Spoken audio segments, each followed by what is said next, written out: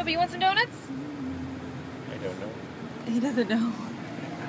We snuck out of the house because Jesse's got a headache and we kidnapped baby boy in his jammies and we're out in public in our jammies to get donuts. Yay! It's a long-standing family tradition. Hey boys. What happened? Somebody cried. Why'd they cry? They were so excited. They wanted to share the experience with you. Yeah, he didn't want to stay inside the baby room. They even blew bubbles for you, buddy. They had to page us out of the service. That's okay. We had a little picnic, didn't we? Took our shoes off, crawled around the floor, went to the bookstore, listened to the service on these monitors they have all over the church. Not a total loss, but oh well, we'll get better at this, won't we, buddy?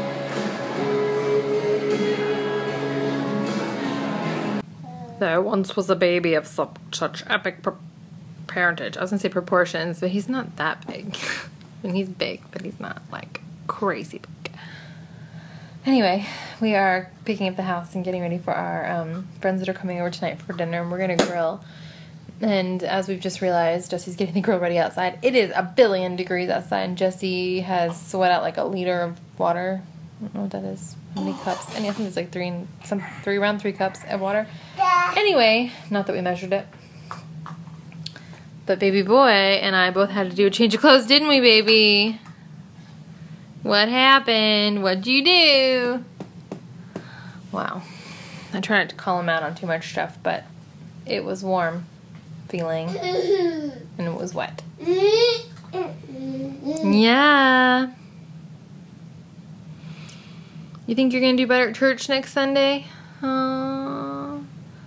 Maybe. I'm not sure what I could have done differently to make it go better for you, actually, but I think you'll get to where you love it because it's so fun. They do so many fun things. Like, I went in there to get him and they were doing the thing where they hand the babies a mirror and they go around the circle and they sing a song about each baby and tell them how wonderful they are while they look in a mirror about themselves. Like, how adorable is that?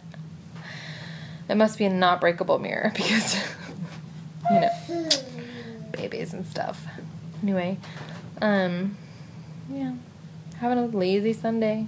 Papa went home while we were at church, didn't he? But he got your TV all set up inside the car, so you watch Sesame Street. Sunny days, chasing the clouds away. What about la la la la, la la la la, Elmo's world, bum bum bum bum, la la la la, la la la la, Elmo's world. Declan. Elmo loves his goldfish, his crayons too. That's Elmo's world. What are you fussing for, honey? You are a big boy. I remember when he first started playing with this, he was just too big for his britches, and he would climb on it like this, but he didn't know how to get down, and now he totally knows how to get down.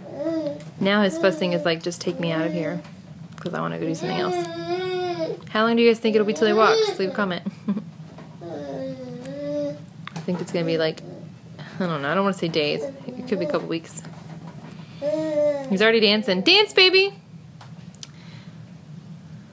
Dance! He's like, there's no music right now, Mom. No music, no dancing.